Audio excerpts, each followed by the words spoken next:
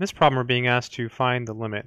So whenever you're evaluating limits, the first thing you should always try is to take this number and plug it in.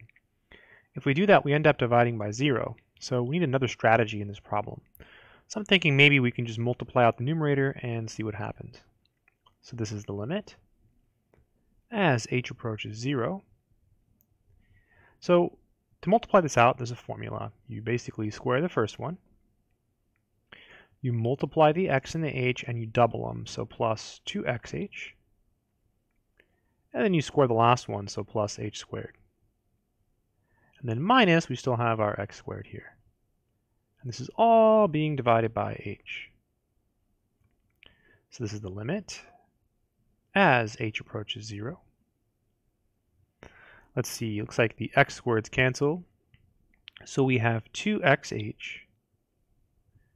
plus h squared, all divided by h. Good stuff.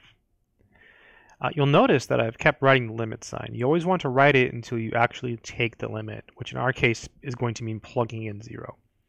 Looks like we can factor out an h now in the numerator, so this is the limit as h approaches 0. And then h parentheses looks like 2x, and then plus h. Yeah, that works because h times 2x is 2xh. H times h is h squared, so the factoring looks good. And it's being divided by h. Now they cancel. So this is the limit as h approaches 0 of 2x plus h.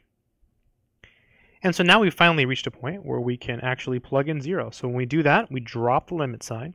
And so we get 2x plus 0, so we just get 2x. And that will be the final answer. I hope this video has been helpful.